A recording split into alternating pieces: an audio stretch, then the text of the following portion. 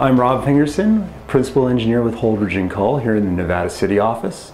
And for the last couple of years, I've been doing quite a bit of work on solar or photovoltaic development projects, mostly in Southern California, Central Oregon, Arizona.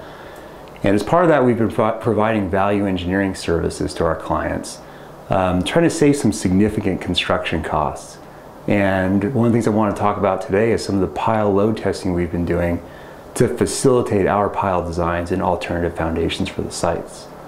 Traditionally, with a normal geotechnical investigation, you would be drilling borings, collecting soil samples, running a myriad of lab tests on those samples.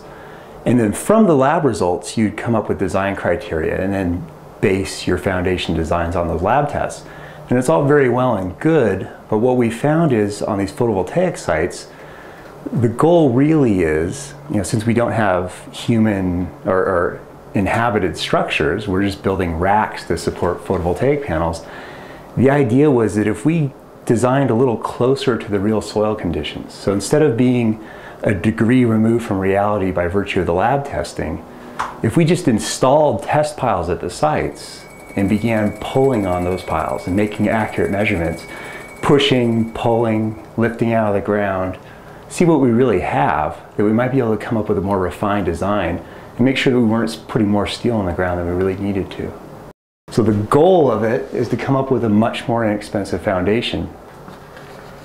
So basically all we're doing is installing piles in the ground. Let's see how I'll draw this. We'll pull the pile out of the ground and we apply a known load. We'll put 1,000 pounds on it and we'll measure how much it moves. And then we'll apply lateral loads and we'll measure how much the pile moves laterally. And we'll do this in a series of loading events. We'll go ahead and put our design load on the pile, remove it, repeat that under cyclical loading, and just gather as much data as we can on the performance of that test pile. With this information, we can come up with a soil pile interaction model, and using some of our computer tools, start evaluating not only different pile embedment depths for the design loads, but also start looking at different pile systems. We might just have a steel pile embedded in the ground. We might have this thing encased in concrete to a certain depth. We'll look at different foundation systems, different pile embedment depths, and be able to provide to our client a complete range of results for their design loads as to how much deflection they should expect to see.